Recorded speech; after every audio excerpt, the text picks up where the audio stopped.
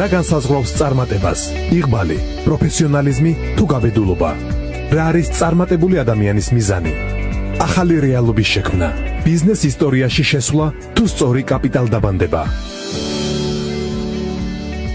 მოგესალმებით, თვითფესო რადიო მსმენელებო. რადიო პოზიტივის ეთერშია ყველაზე პოზიტიური გადაცემა ბიზნეს პოზიტივი და მე მისი წამყვანი ნატალია პაჭკორია გახლავართ. როგორც დაგპირდით, ჩვენს პოზიტიურ გადაცემაში არ მოგაკლებთ საინტერესო თემებს, საინტერესო ადამიანებთან შეხვედრას და მე ვფიქრობ, რომ გადაცემის სათაურს თუ დაუკვირდებით, თუ გავშიფრავთ, ბიზნეს პოზიტივი არის გადაცემა, რომელზეც პოზიტიურად უნდა ვისაუბროთ ბიზნესზე და ამას ჩვენი დღევანდელი სტუმარი განსაკუთრებით კარგად გააკეთებს, იმიტომ რომ ასეთივე პოზიტიური სტუმარი ყავს. დღეს ჩვენი სტუმარია მართვის აკადემიის დამფუძნებელი, მართვის აკადემიის ერთ-ერთი თავმჯდომარე, ქალბატონი ქეთი ტყავაძე. მოგესალმებით, ქალბატონი. მოგესალმებით, ქალბატონი ნატალია. ქეთი, ჩემთვის როგორც არაბიზნესთან დაახლოებული ადამიანისთვის მნიშვნელოვანი არის ის, რომ ბიზნესზე ზოგადი ინფორმაციები მაქვს და ამ ინფორმაციების საშუალებით რაღაცა ლოგიკურად მივდივარ რაღაც კითხვებამდე სტუმრებთან შესახვედრად, დასკვნებს ვაკეთებ, დაკვირვებები მაქვს, მაგრამ თქვენზე უკეთ ამაზე არავინ ისაუბრებს, მაგრამ მოდით ესე ჯერ პირველად დილეტანტური კითხვით დავიწყებთ, ესე შემოქმედებითად მივუდგეთ ბიზნესს და ასეთ კითხვას დაგისვამთ. თუ ადამიანისთვის არ არის რაღაცა საინტერესო, ალბათ იმ საქმეში, ნებისმიერ საქმეში ის წარმატებას ვერ მიაღწევთ. როგორ დაიწყო თქვენი ინტერესი? ძალიან დიდი მადლობა პირველ რიგში მოწვევისთვის. ძალიან მიხარია, რომ თქვენს რადიოში ვარ სტუმრად. სიტყვა პოზიტივი არის ჩემთვის, არის ჩემი ცხოვრების მთავარი სიტყვა შეიძლება ითქვას, იმიტომ რომ სულ ვცდილობ, რომ რაც არ უნდა ხდებოდეს პოზიტიურ განწყობაზე ვიყო, ეს პატარა შესავალი. რაც შეეხება ბიზნეს და ზუსტად იმ საქმის სიყვარულს, რასაც ვაკეთებთ, აბსოლუტურად დაგეთანხმებით. მე პირადად, გარდა იმის, რომ მართვის აკადემიის თავმჯდომარე ვარ და ერთ-ერთი პარტნიორი, ამის შესახებ ცოტა მოგვიანებით აუცილებლად მოგიყვებით, გარდა ამის ვარ ასევე ტრენერი ზოგადი მენეჯმენტის და ზოგადი მენეჯმენტის ტრენინგში ერთ-ერთ ძირითად საკითხს, რასაც ვასწავლით, ეს არის მოტივაცია. მოტივაციაზე საუბარს ვიწყებთ ყოველთვის იმით, რომ ვერ მივაღწევთ წარმატებას თუ არ გვიყვარს ის საქმე, რასაც ვაკეთებთ. აი, ზუსტად ხედავ რა ზუსტად დავიწყებთ. და ცალსახად ჩანს ხოლმე წარმატებული ადამიანების ბიოგრაფიას თუ გადავხედავთ, განსხვავებულ და ძალიან წარმატებულ შედეგებს აღწევენ ზუსტად ისინი, რომლებსაც უყვართ ის, რასაც აკეთებენ, რომლებსაც აი ღამე არ სძინავთ წარმატების სურვილით, იმ სფეროში წარმატების სურვილით. კარგი თანამშრომლები სამსახურში ძალიან ბევრია, რომელიც მოვალეობას ასრულებს, თუმცა თუ განსაკუთრებული ინტერესი იმ საქმის თუ არ აქვთ, როგორც წესი ჩვეულებრივ თანამშრომლებად იქცევიან ხოლმე. ანუ ისინი რჩებიან კარგ შემსრულებლებად, ასე ვთქვათ. ზუსტად, კრეატიულობა ნაკლებია, როცა მოტივაცია და სიყვარული არ არის, უფრო პასუხისმგებლობის გრძნობა ეხმარება მათ, რომ კარგი შემსრულებლები იყვნენ. თუმცა განსაკუთრებით კარგი შედეგებისთვის აუცილებელია ზუსტად კრეატიულობა, სიახლეების დანერგვა, რაც თუ არ გიყვარს საქმე, უბრალოდ ძალიან რთულდება. გასაგებია. კარგით, მაშინ მე რაღაცა პატარა პროლოგს გავაკეთებ თქვენი საქმიანობის შესახებ. როგორც ვიცი, თქვენი კომპანია 2011 წელს ჩამოყალიბდა და ძალიან ბევრმა მენეჯერმა გაიარა თქვენთან ტრენინგი. ანუ როგორც ვიცი, რაღაცა 5,500 კაცზე მეტია კი ეს და 400 კომპანია, როგორც ვიცი, ხო შემოსული. ნუ რაღაცა უზარმაზარი საქმე გაქვთ გაწეული ქართული ბიზნესისთვის, ეს ძალიან მნიშვნელოვანია, ძალიან სასიხარულოა და მაინტერესებს ერთი რამ. თავიდან, საიდან გაჩნდა ამ კომპანიის ჩამოყალიბების იდეა, როგორ მიხვედით აქამდე? კი ბატონო, დაახლოებით ზუსტად აღნიშნეთ, თქვენ 2011 წელს დაფუძნა მართვის აკადემია, 2010 წელს გაჩნდა ეს იდეა, ანუ ძირითადი დამფუძნებელი და იდეის ავტორი არის ალექსანდრე ჯეჯელავა, ყოფილი ვიცე-პრემიერი. მაშინ ჩვენ თანამშრომლები ვიყავით, TBC ბანკში ვმუშაობდით, ერთ-ერთი დირექტორი იყო მაშინ სანდრო, გენერალური დირექტორის მოადგილე და მას ჰქონდა ეს იდეა და ზოგადად ეს იდეა გაჩნდა იქიდან, რომ ბაზარზე არსებობდა ამისი საჭიროება. მენეჯმენტისთვის, ანუ შუა და ზედარგოლის მენეჯერებისთვის და ზოგადად გადაწყვეტილების მიმღები პირებისთვის ამ პერიოდისთვის არ არსებობდა არანაირი ტრენინგ ორგანიზაცია, არანაირი ტრენინგ ცენტრი. ძირითადად არსებობდა წარმატებული ტრენინგ ცენტრები, მაგრამ ისინი ძირითადად ქვედარგოლის თანამშრომლების სერვის პლუსის მომსახურების გაყიდვების ტრენინგებს ატარებდნენ და არა ვთქვათ შუა და ზედარგოლის მენეჯერებისთვის. და ანუ გაჩნდა ეს იდეა და მაშინ სანდრომ ძალიან დიდი დროითი რესურსი ჩადო ამაში. დაანება ესეთ სამსახურს თავი ვთქვათ დილიდან საღამომდე სადაც იქნებოდა და ანუ მის გარშემო გავერთიანდით ასევე რამდენიმე კი გუნდი შევიკრიბეთ, ვინც ვეხმარებოდით, მე პირადად თავიდან უფრო პასიურად ვიყავი ჩართული, თუმცა 2014 წლიდან მეც მთლიანად უკვე ასე ვთქვათ full time სრულად გადავინაცვლე მართვის აკადემიაში და გარკვეულწილად ჩავიბარე, თავიდან ნაწილობრივ ჩავიბარე მართვა, შემდეგ კი უკვე სრულად ჩავიბარე მართვის აკადემიის მართვა.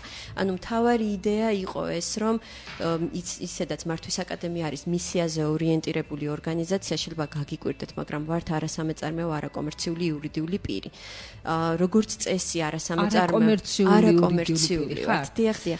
როგორც მოგებაზე ორიენტირებული. არ ვართ მოგებაზე ორიენტირებული, შეიძლება ძალიან უცნაურად ჟღერდეს. როგორც წესი ამ სამართლებრივი ფორმით რეგისტრირდებიან გრანტების მისაღებად. ჩვენ გრანტებს არასდროს არ ვიღებთ, ანუ გრანტებს არც ვაპირებთ, არც აგვიღია ესე პირდაპირ გრანტები და ახლო მომავლის ესე გეგმებში არ გვაქვს მომავალში ვნახოთ.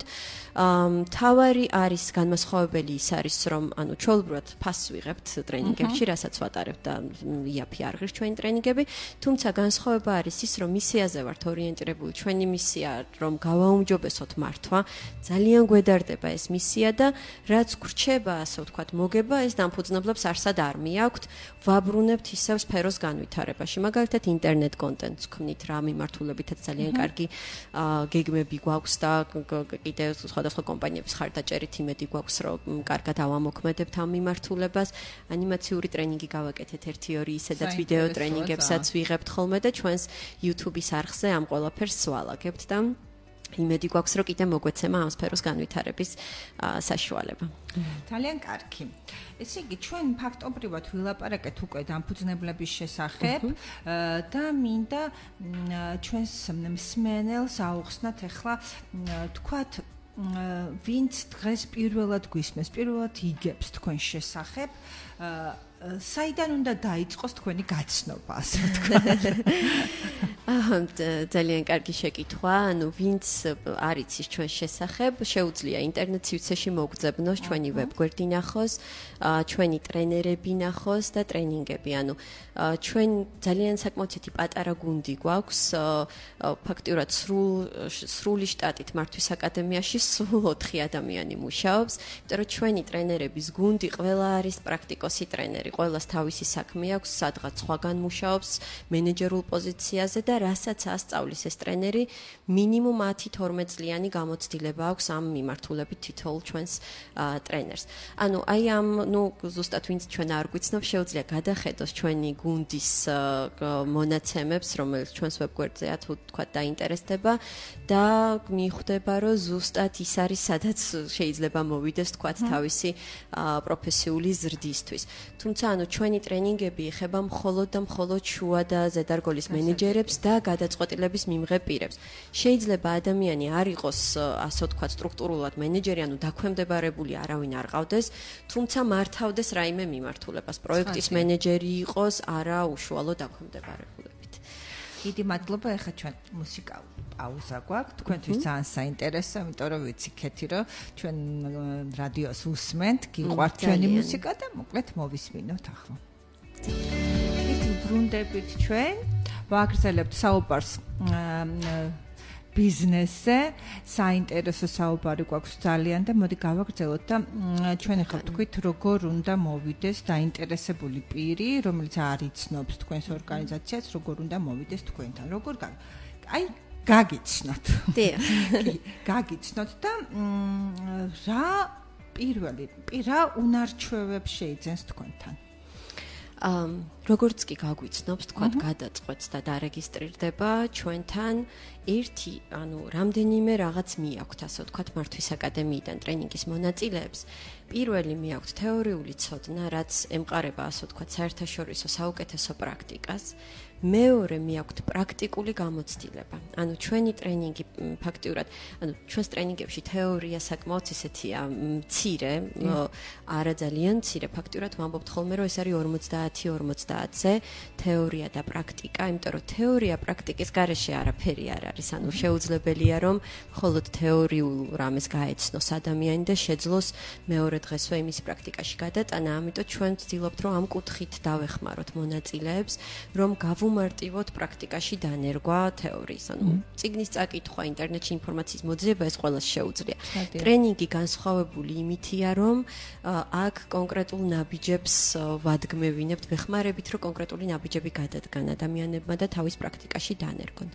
მესამე, რაც ძალიან მნიშვნელოვანია, ჩვენთან არის სანაცნობო წრე. ჯგუფებში შემადგენლობას ძალიან ვაკვირდებით. და მიუხედავად იმისა, რამდენი თანხის გადამხდელია პოტენციური მონაწილე და მიუხედავად მისი სურვილის და мотиваციის, ვცდილობთ, რომ ჯგუფები იყოს, არ აუცდეთ ჩვენს დანაპირებს და დაკომპლექტებული იყოს ზუსტად ამ გადაწყვეტილების მიმღები პირებით, იმიტომ რომ ერთის მხრივ ეს არის ძალიან მნიშვნელოვანი, რომ ერთმანეთის გამოცდილება გაიზიაროს ამ ხალხმა. როდესაც ტრენინგს ესწრება ზედარგოლის მენეჯერი ან შუარგოლის მენეჯერი და გვერდით თუ რაც არ უნდა მოტივირებული იყოს ეს ადამიანი, თუმცა გამოუცდელი უმუშევარი სტუდენტი პირობითად, არანაირ შეურაცხყოფას არ ვაყენებ, თქვათ, გამოუცდელ ადამიანებს, ჩვენც ყველანი ვიყოფილვართ ამ სიტუაციაში. უბრალოდ აბსოლუტურად სხვადასხვა კონტენტი ჭირდება ამ ორ ადამიანს. ერთმანეთისგან ისინი ბევრს ვერაფერს ვერ ისწავლიან, ამიტომ ჩვენ პოზიციონირდებით როგორც უკვე გამოცდილი ადამიანების კვალიფიკაციის ასამაღლებელ ტრენინგ ორგანიზაციად და იგივე როდესაც გვირეკავენ გამოუცდელი ადამიანები, მათ ვეუბნებით, რომ სამწუხაროდ თვითონ ტრენინგზე თქვენთვის ბევრის მომცემი ეს არ იქნება, ტრენინგს რო დაესწროთ და ვერ ჩაგსვათ ჯგუფში, თუმცა ვუთითებთ და ვაძლევთ ლინკებს სხვადასხვა ინტერნეტ კონტენტის და ვცდილობთ ან წიგნს ურჩევთ ხოლმე, რომ რითი ჯობს რო დაიწყოს, ან ვამისამართებთ სხვა ტრენინგ ორგანიზაციაში, სადაც შეძლებენ რომ მათთვის საჭირო ცოდნა მიიღონ. ერთი კიდე რითიც განსხვავდება თქვა ჩვენი ტრენინგები არის, რომ ვცდილობთ, რომ იგივე ღია ჯგუფები, სადაც სხვადასხვა კომპანიის თანამშრომლები რეგისტრირდებიან, არ დავგეგმოთ გადაბმულად. ვგეგმავთ, თქვა, გაწელილია ტრენინგი 1 თვეზე, 2 თვეზე და თქვა კვირაში ერთხელ ან ორჯერ ხდება შეხვედრები და ამ გადანაწილებული დღეების დახმარებით ჩვენ თითო შეხვედრაზე ერთ კონკრეტულ თემაზე ვკონცენტრირდებით და მე ამ ადამიანებს რამდენიმე დღე აქვთ, რომ რეალობაში მოსინჯონ ეს ახალი ცოდნა, რასაც გაიგებენ. მაგალითისთვის, აი მენეჯმენტის ტრენინგზე, რასაც მე პირადად ვასწავლი, შეიძლება გქონდეს, თქვა, ერთ შეხვედრაზე თემა თანამშრომლის წახალისება. მთელი 3 საათი მხოლოდ ამ თემაზე ვსაუბრობთ, სავარჯიშოს ვაკეთებთ, განვიხილავთ ყველას გამოცდილებას ამ კუთხით, ვთანხმდებით, საუკეთესო მოდელზე და მიზნებზე წახალისების და შემდეგ 2-3 დღეს, შემდეგ შეხვედრამდე ამ დროს ვაძლევთ მონაწილეებს, რომ თავის რეალობაში მოსინჯონეს თავის თანამშრომლებზე და რო დაბრუნდებიან, ისევ განვიხილოთ ეს საკითხი, რომ რა იყო წარმატებული, რა შემთხვევა იყო წარუმატებელი და რატომ, რომ კიდევ განვიხილოთ. ძალიან საინტერესო იყო, ქეთი. ჩვენ რადიოს ვანელს მინდა შევახსენოთ, ეთერშია გადაცემა ბიზნეს პოზიტივი, ორი პოზიტიური ადამიანი საუბრობს და წამყვანი ნატალია პაჭკორია და მისი სტუმარი ქალბატონი ქეთი ტყავაძე. ქეთი, მე მინდა გითხრა ასეთი რა. ჩვენი გადაცემა, რა თქმა უნდა, ბიზნესია, რა თქმა უნდა, ჩვენ ვცდილობთ, რომ პოზიტიურად მივაწოდოთ ჩვენს მსმენელს ყველაფერი ბიზნესის შესახებ. მაგრამ ცოტა განსხვავებულ წამყვანთან მოხვდით, იმიტომ რომ ჩვენ არა გვაქვს არაფერი დაგეგმილი, ჩვენ წინასწარ მინდა ჩვენს მენელს უთხრა რომ არაფერი არა გვაქვს წინასწარ რაღაც მოფიქრებული, რომ აუცილებლად ესე იყოს, ასე დავასრულოთ, ასე დავიწყოთ, ასეთი იყოს ეს ყველაფერი.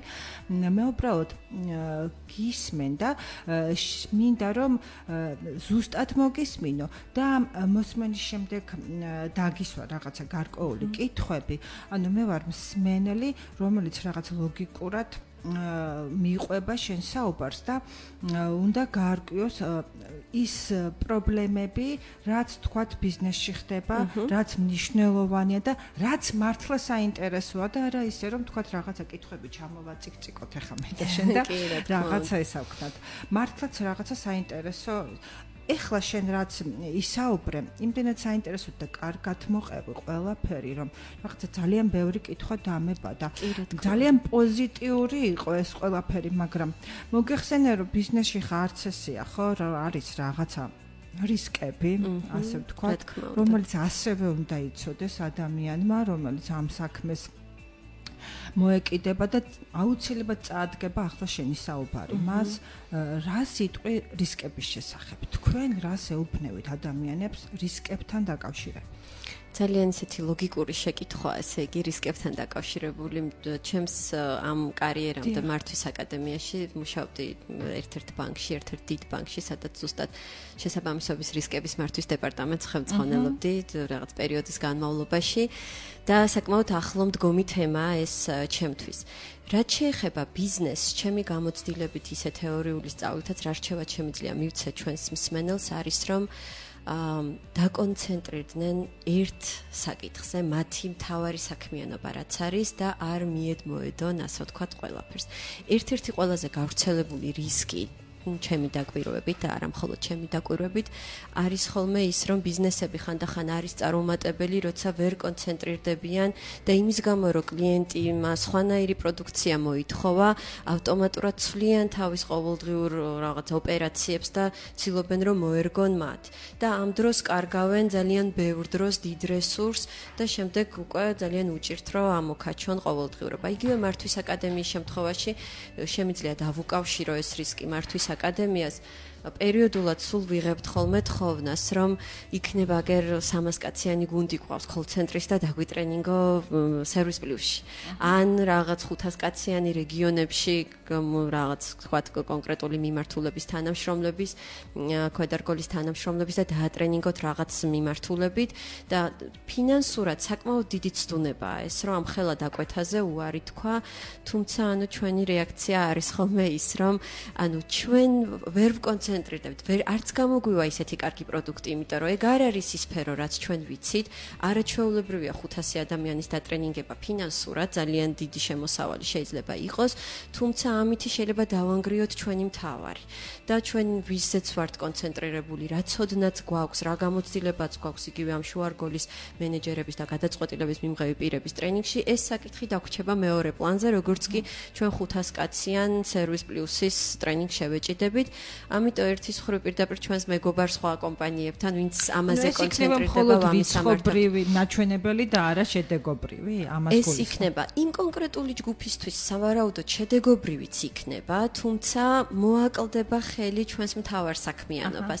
ანუ ჩვენი მთავარი დამკვეთები ვინც არიან იგივე აი ამ ჩვენი ყოველდღიური ტრენინგების მიმართულებით, ვეღარ შევძლებთ რომ მათ რაც ჭირდებათ, კარგად გავიგოთ მათი საჭიროებები და ისე შევურჩიოთ ტრენინგი, ხო თუ დავიწყეთ რეგიონებში სიარული, ვთქვათ, რაღაცა დიდი ჯგუფებისთვის და მათზე მორგებული განსხვავებული პროდუქტების გაკეთება თუ გავაკეთეთ. ანუ ნებისმიერ სფეროს შეიძლება ეს შეეხოს, მთავარია რომ კომპანიას ჰქონდეს თავისი მისია და მიზნები და ნებისმიერი ახალი სიახლე მოარგოს ამ მისიას და მიზნებს და კვირაში ერთხელ არ ცვლიდეს მისიას და მიზნებს იმის და მიხედვით, აბა რაღაც ახალი რა შეიძლება გავაკეთო ამ კონკრეტული კლიენტისთვის.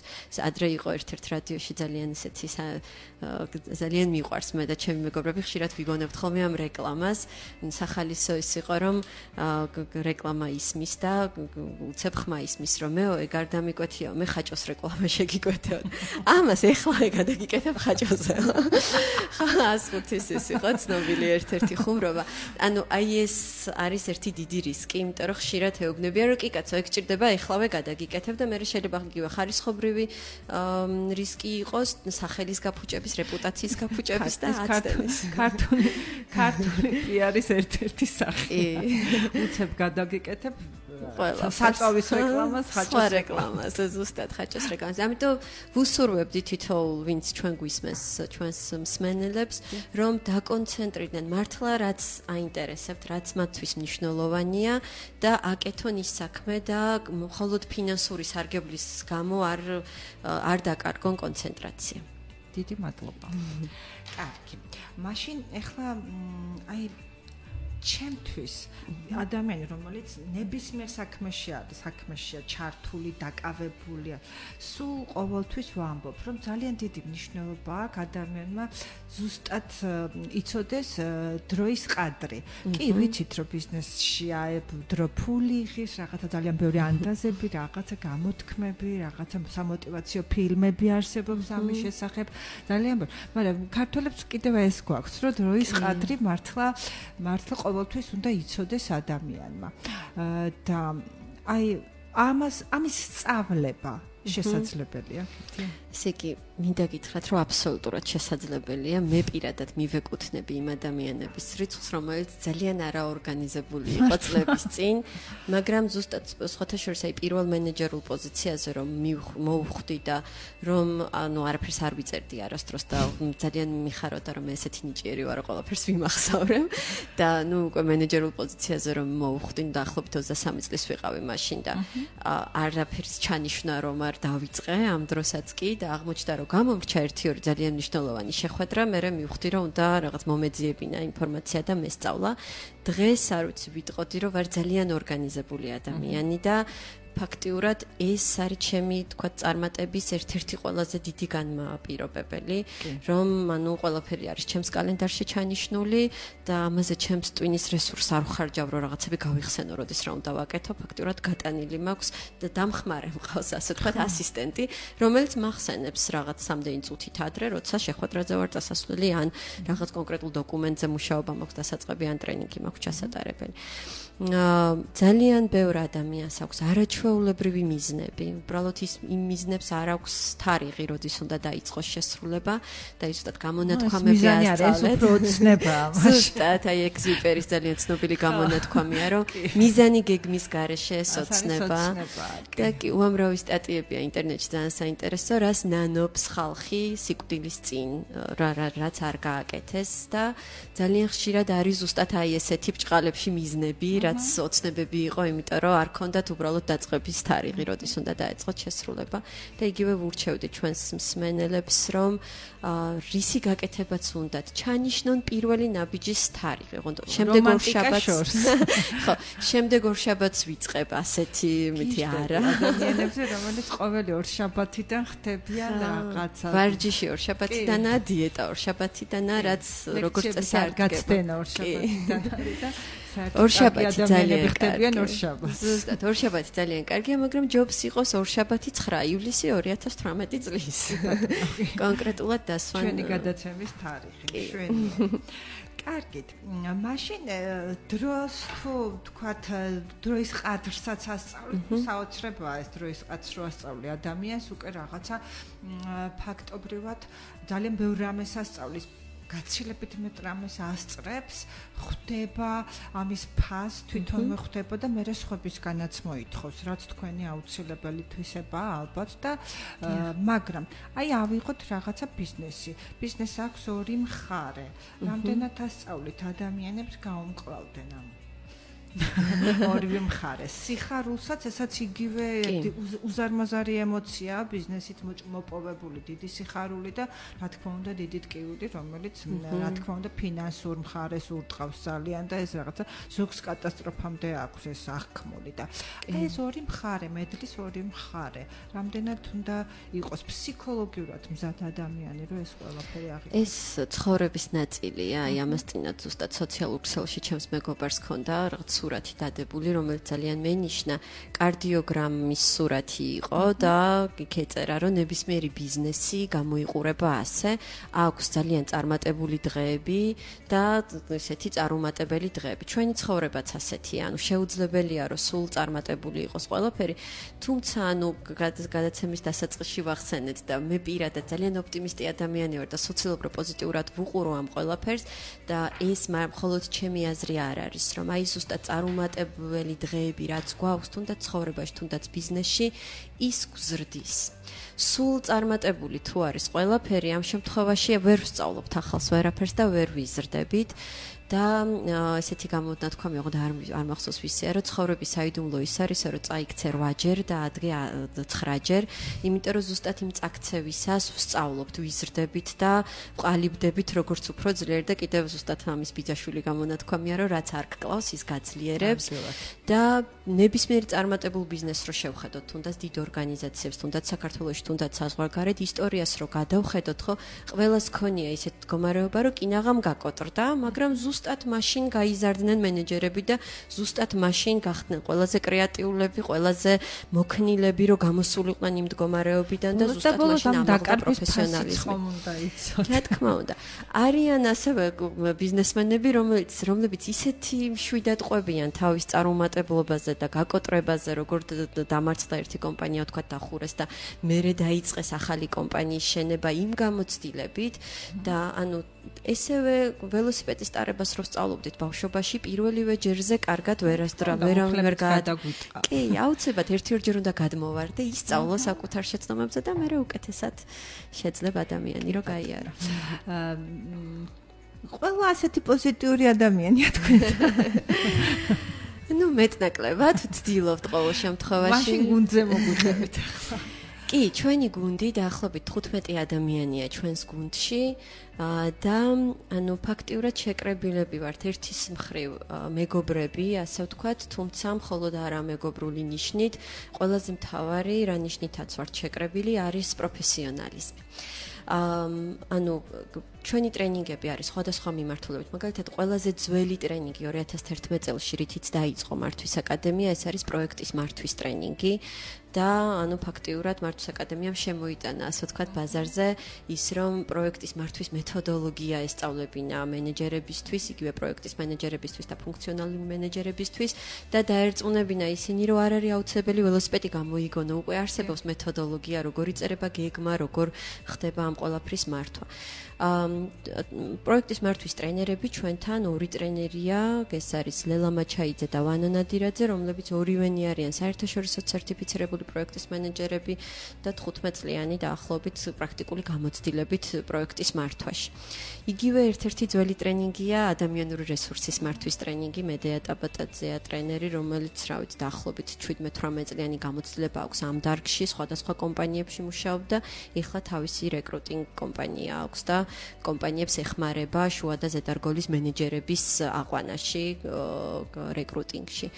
ანუ გვაქვს ჩვენი პროდუქტები ფაქტურად არის ისეთი ტრენინგები, რაც ჭირდება ზუსტად აი ამ შუარგოლს გადაწყვეტილების მიმღებ პირებს, გვაქვს მაგალითად ფინანსების ტრენინგი, ოღონდ ეს ტრენინგი არ არის ფინანსისტებისთვის, ეს არის მენეჯერებმა რამდენი ფინანსებიც უნდა იცოდნენ, რომ ჩაიხედებიან უწყისებში და მიხვდნენ, თქვათ, კომპანია საითმიდის.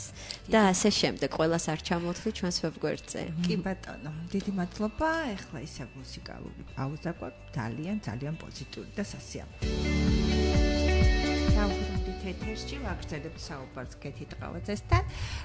კეთი ძალიან პოპულარულია ნებისმიერ გადაცემაში, დილის ეთერი იქნება, შუადღის საღამოს ეთერი და საერთოდ სოციალურ ქსელში, Facebook-ი ხო საერთოდ ამით აჭრელებულია, რომ ყველა რაღაცის რჩევას იძლევა, იწყება ბიზნესმენების რჩევიდან პოლიტიკოსების რჩევებამდე, რაღაცა ყველა რგოლი რაღაცას გვირჩევს. თქვენ რას გვირჩევდით იმისთვის, რომ მოხდეს ბიზნესმენების, თქვენ სფეროში ყოფი ადამიანების, თქვენთან მოსული ადამიანებისთვის აი ეს განვითარება როგორ უნდა მოხდეს? დიდი მადლობა, ესე იგი ძალიან კარგი რჩევა. ფაქტიურად ნებისმიერი სფეროს წარმომადგენელი ადამიანისთვის განვითარება არის ყველაზე მნიშვნელოვანი, ხო?